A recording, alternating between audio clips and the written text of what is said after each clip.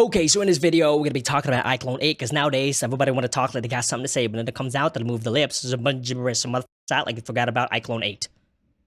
Alright, so in this video, we're gonna be talking about iclone 8's update or character creator 4's update recently, which added accurig. Now, I covered accurig a couple of weeks, 3 weeks, 4 weeks, a month back, but now it is now built in character creator 4, which is good. So we're going to talk about this a little bit, and what I'm going to show you right now is how to use accurig and have it compatible with an Unreal Engine 4 or 5 mannequin so you can use it for gameplay. So you can take a toy, scan it, rig it with accurig, and put it in your game, potentially. So let's go ahead and get started. I bought a model for like $2.99. I'll put the link in the description below. I am not affiliated with that person. I just bought it because it looked good. But basically, what I'm going to do first is, like always, I use Blender to do stuff like this. So I'll go to File, Import, FBX, and I already have a folder called accurig. And I will just upload the female suit so you can kind of see it. Now, when it's uploaded, and that's why I like importing in Blender first, it is super, super tiny, and it looks like the rotation is a little bit off. So I'm going to be using Blender to go ahead and fix this. Okay, so with that being said, I'm going to delete these first. I don't know what they are, and honestly, I don't need the light also, so I'll click on the mesh. But what I want is I want to rotate it so that it's facing me right now, which is currently not. Now, I can't see my screen because the camera is in front of me, but basically, I will just rotate this, the Z-axis, until it's facing me, and I'll put 60 in here just to take a guess. Well, just look at that. That worked out perfectly. And additionally, if I measure this character, you're gonna see that really tiny, really small. So what I'll do now is scale it. So S, and then I'll put in 16. I'm just guessing here. I'm throwing some numbers around, not like I did this prior. And let's measure it now. 1.6. That's perfect for Unreal Engine, to be honest. So yeah, that was a good guess. And as you can see, it's a little bit off. So I'm going to move it to the right some. So I'm going to click over again. And just a little, I'm just going to move her a tiny, tiny bit, 0.01 meters. That's good. Don't ask me what that is in feet because I have no idea.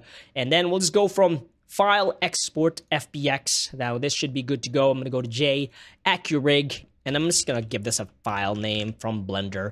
And I'll export the mesh. I don't want any animation nor any armature. And for the path mode, I'll just put copy. With that being said, let's go ahead and export the FBX. And let's jump into Character Creator 4.1, which is the new version. All right, so what you're going to do is import this as a prop. And it's going to do its thing. And then for the modify panel here, let's go ahead and dock this here. For some reason, it's not docked. I'll just kind of make this bigger. I'll scroll down, and now you're going to see accurig. I'll double click accurig, or one click. And now what we'll do is I'll just make sure that she's centered. She is a little bit crooked still, but it's okay. And let's go ahead and create some guides. Now, this model right here should be fairly easy. Got some high heels, you know, robotic type of deal, but we'll take a look and see how well this accurig rigs it. And as you can see now, she is facing correctly, and like previously, in the same exact way, we're going to be putting the landmarks on this character. So starting with the head, you're gonna see a place at the neck tip right here. This is the face. I'll click that, and I'll just move that maybe up here, and then I'll click the neck. I'm just following the guide here on your screen.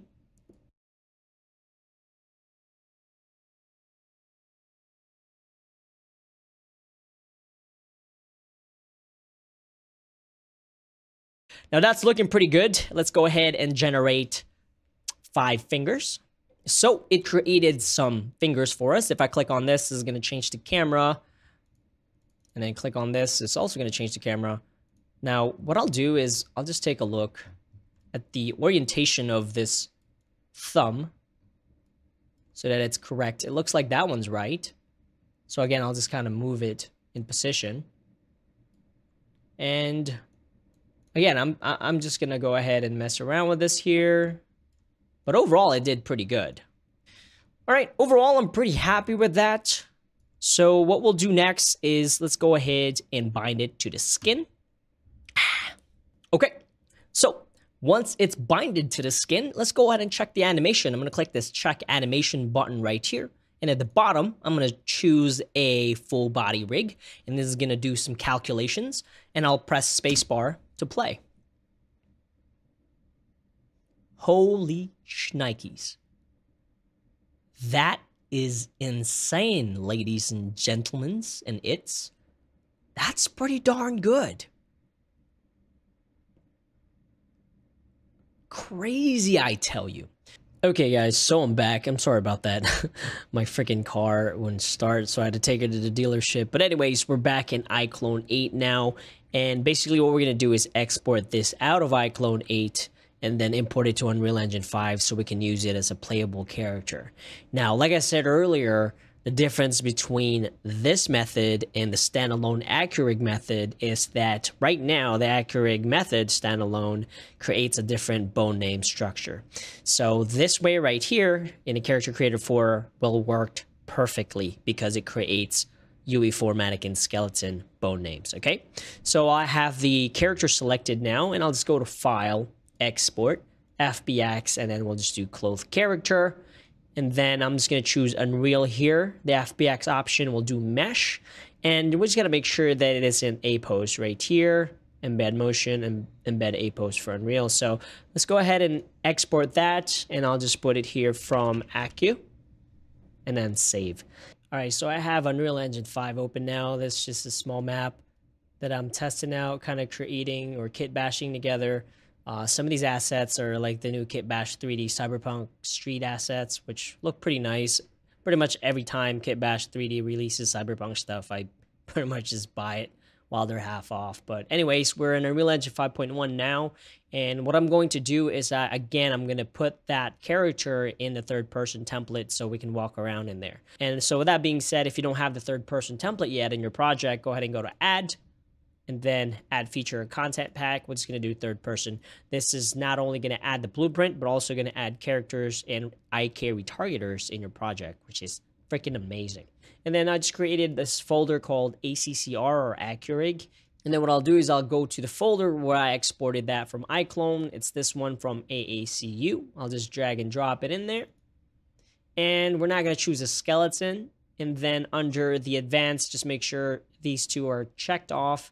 I don't have any animations, so this should be it. I'll go ahead and import that.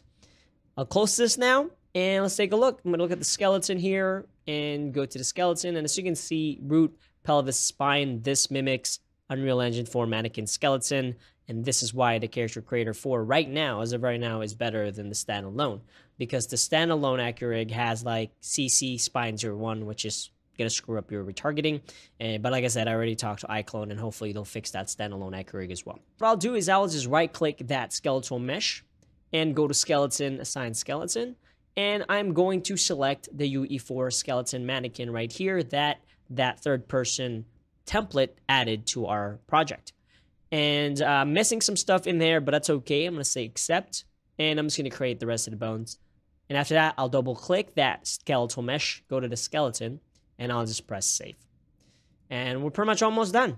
Next thing we need to do is go to Content, and in the World Settings right here, I'm going to go to the Game Mode Override, and you're going to see BP Third Person Game Mode.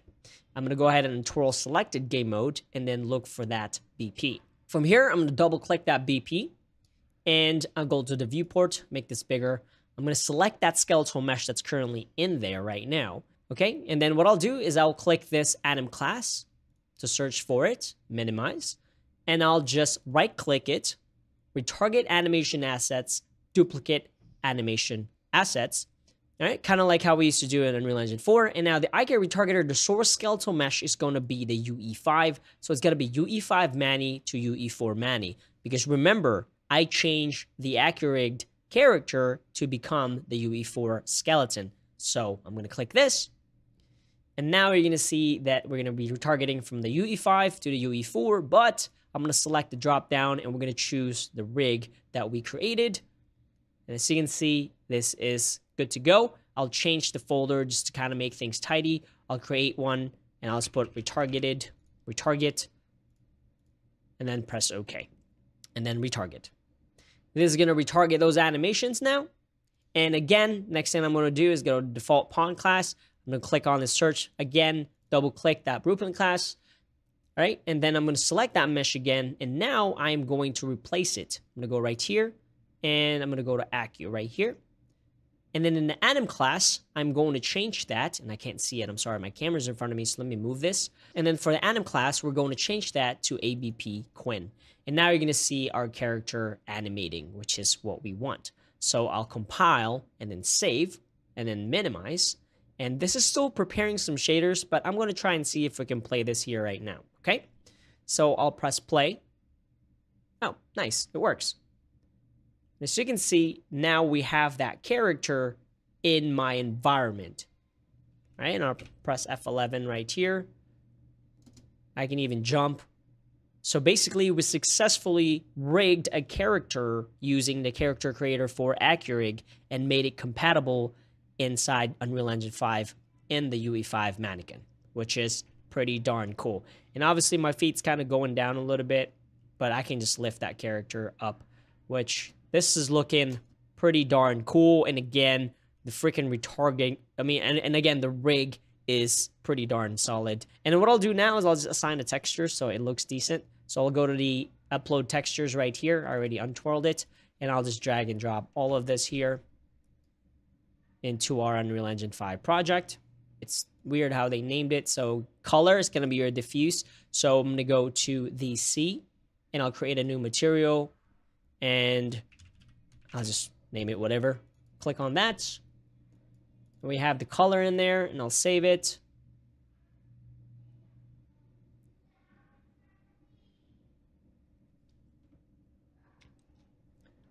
All right, and then we have a roughness right here.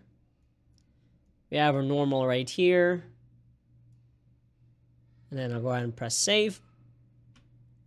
Okay, and then what I'll do is I'll look for that skeletal mesh, which is right here. And I'll just drag and drop that to apply that new material we just created.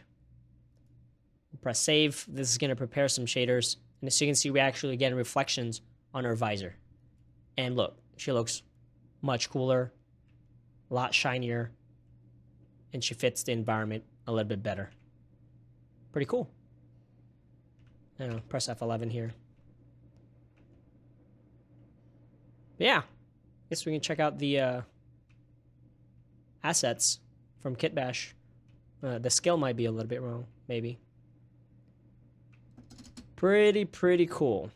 Well, that's all I got for y'all today. Like I said in previous videos, my YouTube channel does have membership enabled now, so I can drop some mocap files in there and presets and maybe models someday. So if you want to support the channel, go ahead and sign up for the membership. Additionally, if you haven't done so, go ahead and like this video and subscribe. I'm trying to reach 100,000 subscribers this year. Peace out.